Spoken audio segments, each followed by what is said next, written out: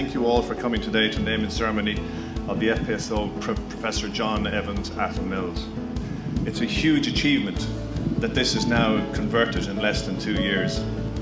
The fact that this is on time, on budget, is a credit to everybody concerned. And I see some of the staff around here who've been working on this. Congratulations.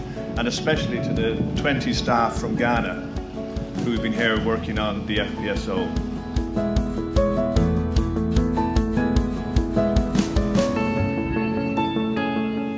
I am delighted to be naming today Ghana's second floating production, storage and offloading unit, otherwise known as FPSO. We in Ghana are excited about this because it consolidates our position as an oil and gas economy.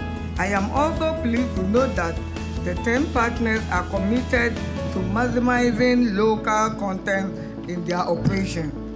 It is another evidence of collaboration between the government of Ghana, Tullow and partners to create shared prosperity in Ghana by employing and training Ghanaian nationals. I now name this vessel FPSO Professor John Evans Atta Mills.